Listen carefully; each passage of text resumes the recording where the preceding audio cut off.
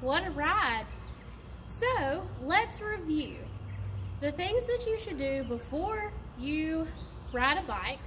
You should ask a trusted adult or parent for permission before you ride, and then you should check to make sure that your helmet fits properly. So remember, 2 fingers here, and you want to have 2 fingers under your chin. Everything should fit securely.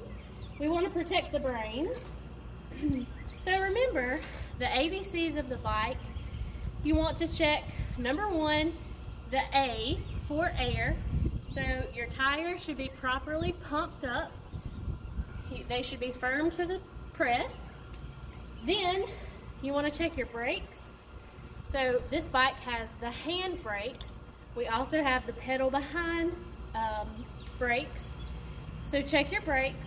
And then you also want to check your chain, making sure that it's securely wound, it's tight, it's well oiled, and it's free of debris. Once you've done those steps, you can go and have a successful bike ride. We hope that you've learned a lot this week from our bike safety videos. Thank you for watching. Stay tuned for more Randolph County 4-H videos. Thank you and be safe.